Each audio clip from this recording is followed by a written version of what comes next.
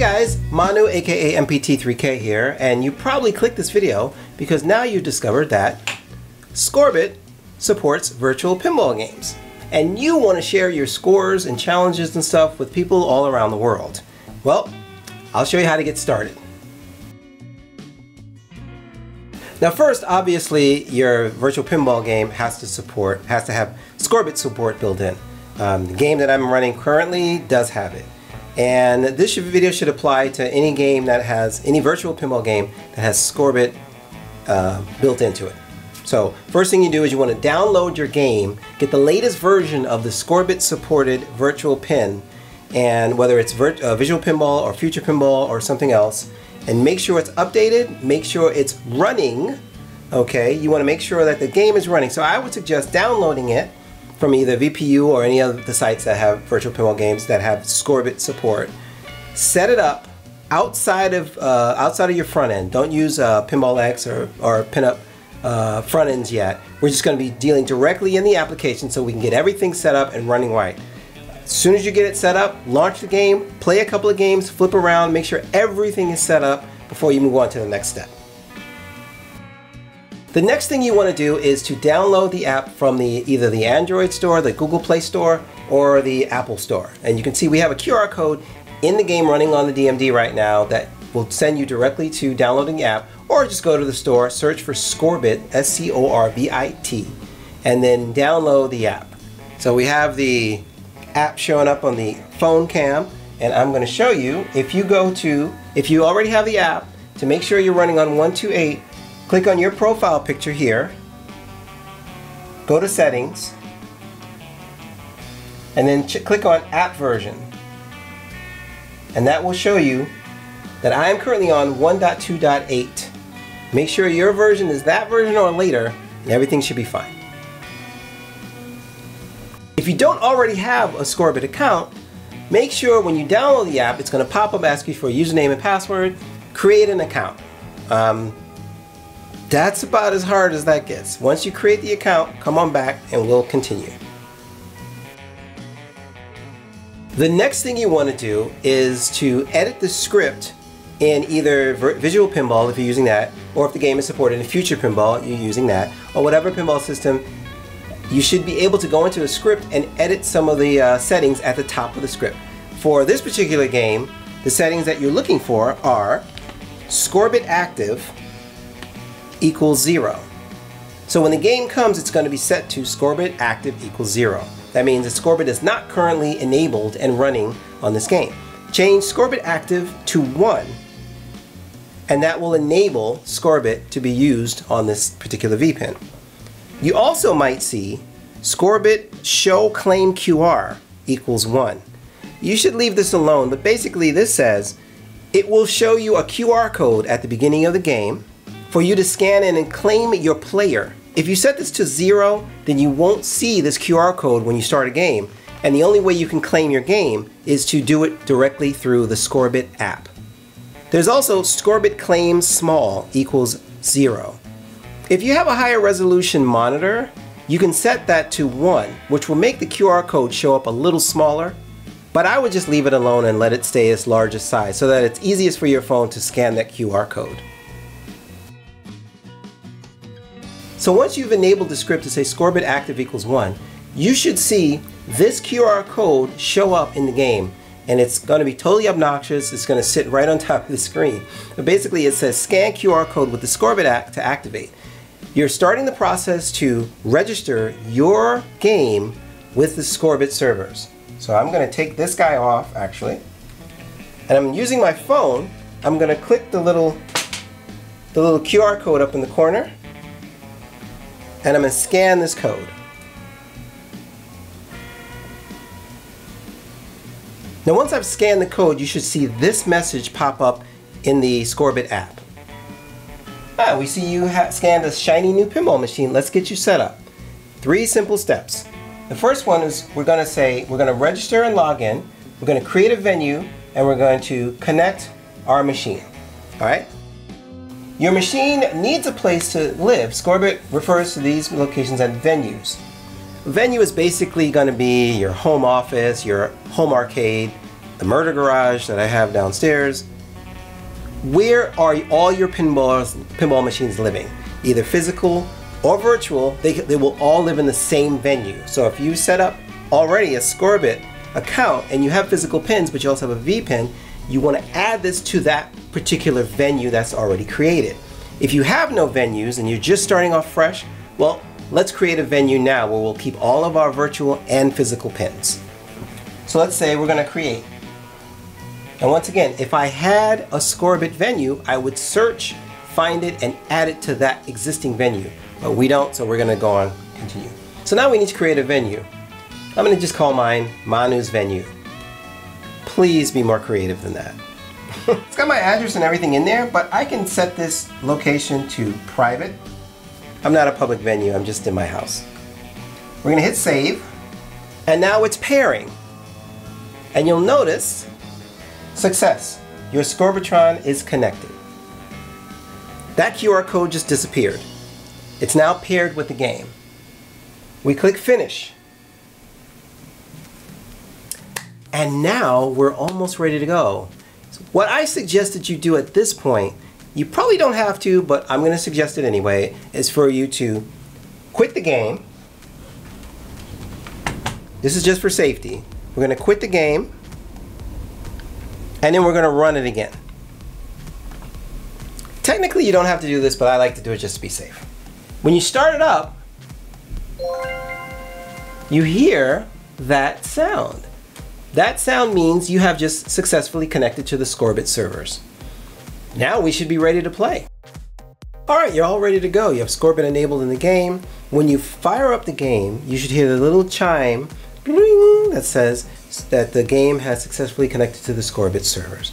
Also, if you fire up the game and you see a message up there that says, please set the time, something about your computer's time being off, Scorbit needs your computer's time to be within a very small window of offness because it uses the time in its recordings and stuff like that. So make sure that just check your Windows clock, make sure that it's accurate. Mine drifts. Mine tends to drift maybe 30 seconds over like a couple of weeks, and I never noticed it. So just turn on the auto sync of the clock and then maybe turn it off and on so it gets to sync again. But anyway, make sure that the time is correct. So here on the app, I have all the venues displayed now, and I switched to my Mystery Pinball Theater 3000 user. So that's who I'm logged in as right now. And my venue is Mystery Pinball Theater 3000. So if I click on Mystery Pinball Theater 3000, it takes me over to my venue, which currently has Guardians of the Galaxy VPin. And any VPin you have is going to have the VPin label at the end of it, and any physical table that you have won't have it. So there's a Tales of the Arabian Nights also in the house that is also Scorbit enabled. If you have any physical pinball machines that are not Scorbit enabled, remember you can still use the Scorbit app to record the scores. You just take a picture of the DMD, sort of like Pindigo, and you can record the score that way. Alright, so let's go into Guardians of the Galaxy VPin, and it loads a session, but there's no game playing right now, so it just basically shows me my top scores and leaderboards and stuff like that. Okay, you can scroll and see leaderboards, top scores, global top players, global top scores this month. It's a lot of neat things. Also, if you notice, if I click on say this 1.9 million score, you notice it not only has a screenshot of my score. See, there's my score right there. It also has me in there, and also has a cool little readout of data about, you know, the modes and stuff like that. It's a fun visual thing right now. It shows you in red is ball 1, and then there's another color for ball 2, another color for ball 3. You can see how much time that game took. So that was actually quite a long game. It was like an 11-minute game for a 1.9 million score. Anyway, swipe left and right to go back to on the screen. Once I start the game now, I'm going to press start on the game. Okay, the game fires up, and you notice Scorbit immediately knew that the game was started. It hasn't signed me in or anything, it's just, hey, a game has started, here you are. I can remove the phone and scan the QR code using this QR code reader right here. See that? But if I don't want to keep doing that over and over again, I don't have to. I can simply tap this, tap my player to claim my player score. You just tap the player, and there you go. As you can see up in the DMD, it says MPT3K. You see in the app, it says MPT3K. we're all set, we're all ready to go. And you can do that at any point in the game. So if you have an amazing game going and you forgot to do that, just pull out your phone, load up Scorbit, navigate to the game. Look, if I go to the S right now, oh my God, I lost my game, where is it? Well, just navigate back to the game. Even if the QR code isn't there, you can click your venue, click your game, and see the current status of the game, okay? I can even quit the app completely. It's my cool desktop, right? Go into Scorbit. I quit the app completely. Go into Scorbit, go to my game, go to my venue, go to my game, and it loads a new session of the game that's currently in progress. So here we go. We're ready to play. Let's just do Quill's class, which I would never do. It's a skill shot. As a first mode. Well, let's just do it for now. We're playing. Notice the scores are actually updating on the screen. Very, very cool. I haven't hit a single shot. There's one. There's two. I might finish Quill's quest. I don't think I will. 1 hour later. Oh, sorry, you just saw me drain out. So when the game is done, okay, after the game does its little game over sequence, all right, we're finished. We're showing our match sequence. All right, we didn't match, we didn't win a free game. Game over. Scorbit will now show your score on your leaderboard, okay? And if you click the trash icon, it'll actually get rid of that score off the leaderboard, meaning I don't want to report that score. But if you get a great super score, you also get a Scorbit rank, which is pretty cool. Worthy of attention. That's me. If you click Save to Leaderboard, it'll take you to this screen here. Now this is the screen where you can do all kinds of neat stuff with your score that you've just saved. You can hit the X button to get out of this if you don't want to do anything. The camera button right there will allow you to take a photograph of anything you want, or choose from your library a photo to post along with the score. So that's kind of a cool way to, like, you know, take a picture in front of it and show your friends that you're awesome. That's also the way to log a score if you are playing a game on location that does not have a Scorbit enabled on it. You can still use Scorbit to take pictures of the scores and in kind of like a Pindigo fashion. This little versus button here, this is cool. This is where you can send a challenge to one of your friends. If I tap the versus button, it'll bring up this dialog box here that says challenge people to beat your score, and I can, these are all my friends that I follow right now, and I can tap on, say, Flipstream, who's a buddy and a rival of mine, and click on Flipstream. You can choose multiple people to challenge, and so what happens is I'm going to close that. Now Flipstream is selected to be challenged. When I hit send challenge, it'll send a notification to Flipstream via the Scorbit app saying, hey, you have 6 days, you have a week to beat MPT3K's score at this score. And when he launches a game that I challenged him on, it'll give him a little bit of a different experience. It'll say, okay, you ready to play this guy? You think you can handle it? No, it doesn't say that. But anyway, this is a cool way. You can choose multiple people, challenge a lot of people. So when you put up that huge score, challenge your friends to beat them. They have 6 days to beat you. I'm not gonna do that right now. This guy right here chooses. You know, you can share your score out on different social media, just like any other thing. And there's another mode that's not yet enabled, but it's gonna be awesome. It's gonna be awesome. And when you're done, you just hit new game, and you can go to play a brand new game. A couple other features you might want to see when you click your profile. Notice I have a profile picture. I think currently you can only upload a profile picture on the Scorbit website. I could be wrong, but that's how I upload my profile picture on the Scorbit website. I'll put a link to the Scorbit website below for you to be able to look at your user account and stuff like that. Actually, I stand corrected. You can, in fact, upload a photo from your phone. If you just click on the little edit pencil right there, you'll see it comes up, your profile will show up, and then from this screen, simply tap on your profile picture like that, and you can choose to take a picture from the camera or from your user library. So anyway, you can do it both ways, from the phone or from the Scorbit website. And this is where you can edit all of your information about your profile. You can update stuff here. You can even put your IFPA player number in here, which will be amazing to show all your friends that you're an IFPA ranked player. But if I hit that, I can do all these things. I can look at my profile right here, and this is my profile in Scorbit. It's a place where it holds all your achievements and everything. Here are my scores on, these are my scores on Guardians. I also have some scores on, let's load more. I should have some scores on Toy Story. And remember, you can use this with any Jersey Jack game. Any Jersey Jack game will have Scorbit enabled. So this could be fun. Here's a picture of me and Audrey and Tales of Arabian Nights. A lot of me on MPT3K. And it shows your achievements. And like I said, achievements aren't currently supported in the Guardians yet, but we're going to be working on achievements soon. So these are my achievements on Toy Story 4. These are my challenges. This is me versus. These are the challenges that I won actually. That's pretty cool. What's this pinball machine do? Oh, this is to find a pinball machine, and this little eye is information about when I joined and stuff like that. Another thing you might want to check out is the settings.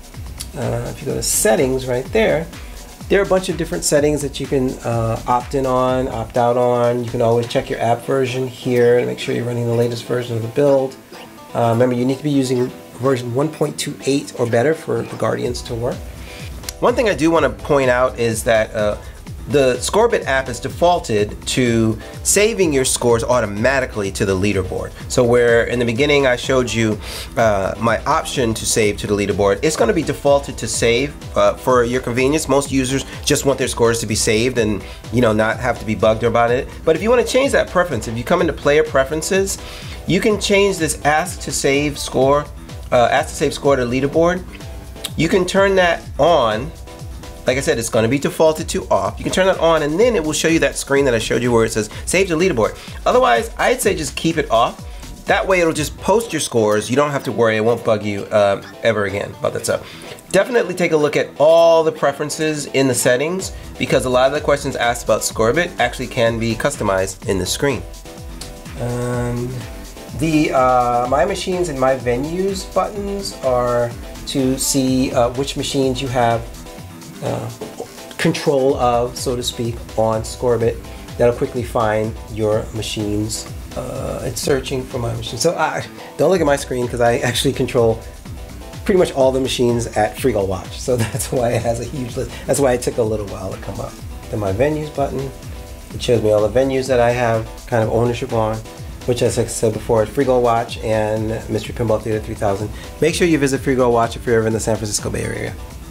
What else is there? Anything else? And then there's your basic activity of all the things that kind of happened in the last few days.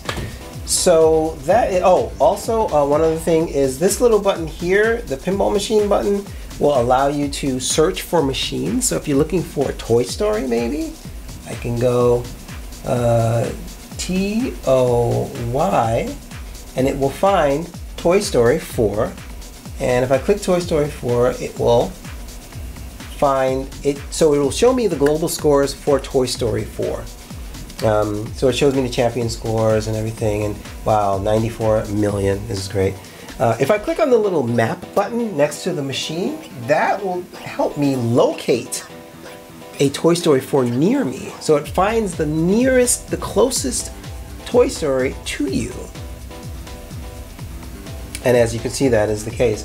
Freegal Watch, there's a Toy Story 4. Just how? 1 kilometer? 0 kilometers? It's pretty close. I live pretty close to Freegal Watch. And then this one little here, with the little people icon right there, that's so you can find people to follow. So just click on that and go into search, and make sure you search for MPT3K and follow me and send me challenges. And I can't wait for you guys to jump into the fun of challenging each other on your brand new shiny Scorbit enabled virtual pinball machine. Thank you so much to Scorbit for opening the door to virtual pinball so we can start doing this kind of neat thing. This is MPT3K with the Pincredibles. Thanks.